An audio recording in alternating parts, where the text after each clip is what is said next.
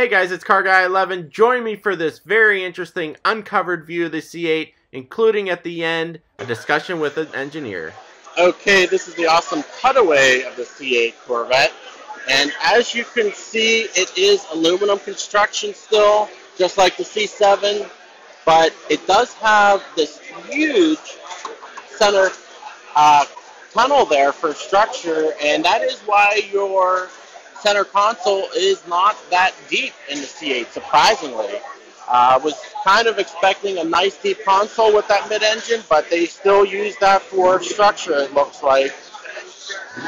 And this is just the composite body there. The front end has, again, a lot of tubular aluminum construction, cast aluminum for the suspension bits, and we do have some steel for the anti-roll bar. We have a cooler up here. Not exactly sure if that's engine or transmission. Now the brakes on the Z51 here are not slotted like the C7, but I guess that's due to not having as much weight up front. The dash cowl is cast magnesium now. I think that's new. I'm not 100% sure on the C8. And here you have the side sills, high strength aluminum all the way down.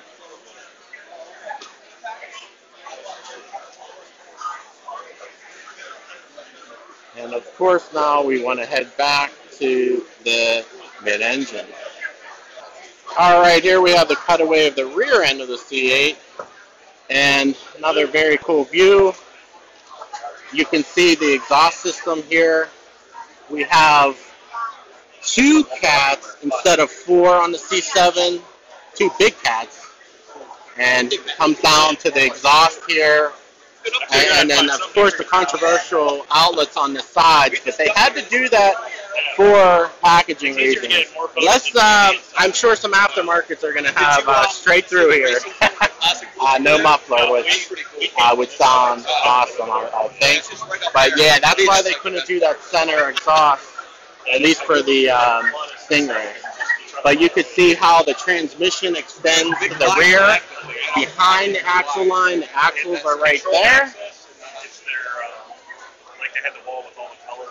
And then you have the air intake, which I'm assuming is plumbed from the side of the vehicle, but it comes around. Large air filter right to the back of the engine here. So it's really like the engine is flipped around 180 degrees from the C7. Got the oil cooler right there on top for that dual clutch. All aluminum construction here for the strut tower brace. I really like how the new engine cover looks. Much, much better than the C7. Tubular headers. And then we do have coolers on the sides at the air intakes. I'm not sure if those are for oil or differential. Probably the rear diff. The rear diff is electronic. Again, and another cooler on this side could be for trans. Pretty cool to see this cutaway. Alright, let's take a look now at the new LT2 engine based on the LT1 in the current C7 Stingray. And as we see here, 495 horsepower, 470 pound-feet of torque. Still maintains that 11.5 to 1 compression ratio. And as you can see right up front here is that huge oil baffling system. That is the dry sump oil system, which is different from the C7. It's mounted on the engine instead of on the side of the engine on the C7. And as you can see over here, looks like the intake is changed. And of course the engine cover itself looks much better now. I like the colored valve covers. And still maintains the variable cam timing, as you can see here. Changeover in there. Cam and block, of course. Direct injected still. But they did not do the port injection like the ZR1 C7. One definite improvement is tubular headers. Stainless steel this time, not the cast iron that's in the C7.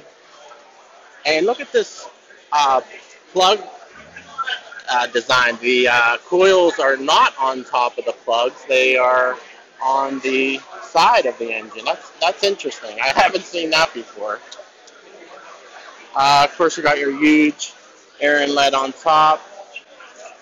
Electronic throttle, of course. There's your high pump fuel system. Mechanical, of course.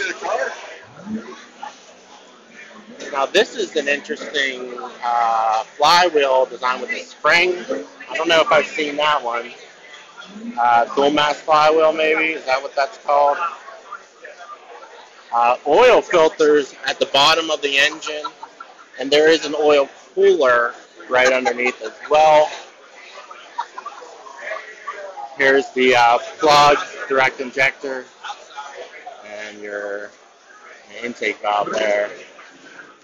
Yep, here's all more of those ignition coils on the side of the engine. Maybe that's for heat as well. Probably for space, because with the headers right here, that's probably why. But yeah, pretty cool. Pretty cool cutaway of the new LT2. All right, guys, this is the Tremec 8-speed dual clutch transmission in the C8, and first time getting a look at it in this cutaway. And as you can see here, all the clutches in the front. And this is a wet clutch system, so that should help with durability. But you can see the mid-engine, the axles are right at the beginning of the transmission, where the back houses all of the gears. And it looks like a typical manual transmission shaft in the back area here. Big oil cooler on top. And, oh, this is all their shifting mechanisms, solenoids, and you have all of the vanes there for the different pathways. Pretty neat. Let's hope it's reliable. And I don't know if this is an oil pump or a filter, but yeah, pretty neat to see this. Let's go look at the rest. But it's electrically assisted, so there's no vacuum pump anymore. There's no vacuum booster anymore. Okay. And all the assist in the brake system is done electronically with pump and actuators inside the e-boost. We call it e-boost electronic brake system. How is the feel compared to... So we were paranoid about how the feel is. Yeah. The feel is good. The feel is really good. And not only is it good, we can adjust the brake with modes. So we mode it so you can feel differences in the brakes. But feel like, what, more pressure? Like, how does I would go from maybe softer to more responsive. You could call it snatchy. Okay, like some people grabby. like. Some people like. I personally don't like it. I like to be able to modulate more brakes, but the good thing is you can adjust it however you like the car. Okay. Interesting. Okay. And then the strut suspension compared to the Leaf. Yeah. So we have, for the first time in Corvette, 4 coil springs. And if you look at the axis of the spring coilover system, it's pointed right at the tire contact patch. Okay. It intersects at the ground. So there's no compromise in kinematics where you traditionally mount maybe a more vertical spring and you're bending a lower control arm and you're putting side load on a spring. This is a pure compression.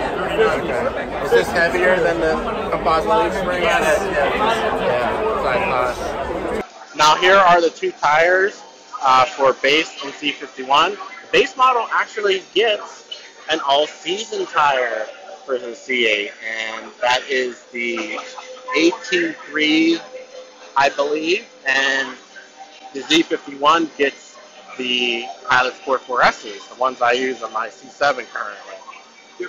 So pretty interesting change they did there with tires.